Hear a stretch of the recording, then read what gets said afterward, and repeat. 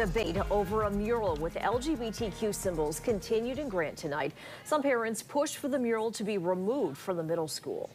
News 8's Byron Tollefson was at tonight's Grant Public School Board meeting, and he joins us with what both sides are saying.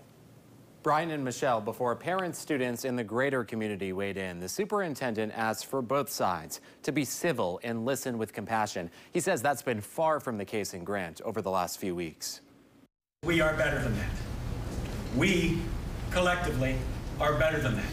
It almost makes me want to cry when I hear about some of the things that have been said and some of the things that have done and this that's going on.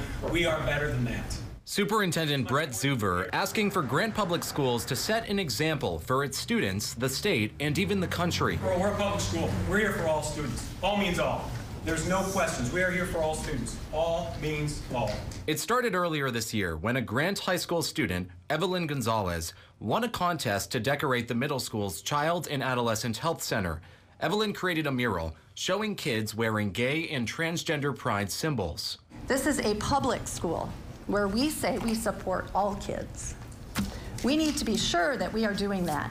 Evelyn's art teacher, Jill Keebler, defending her student tonight, calling the mural incredible and inclusive. I was completely shocked and appalled at the behavior of some members of our community towards Evelyn. Some parents want the mural painted over. The mural invites an animosity and controversy, and this should have been known before it was ever even approved, just by the nature of it. Some complain that one symbol in the mural was satanic, of a demon-like face that was drawn from a video game character. This should not be allowed in a young middle school's place of school where they come daily. Other residents saying there are more important issues to focus on. Let's focus on what needs to be done.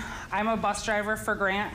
There are so many issues in the morning and the afternoon. Let's focus on those. And asking the school board to make sure Evelyn's mural stays in Grant. I urge the board to show that you are rational and we are a community of acceptance.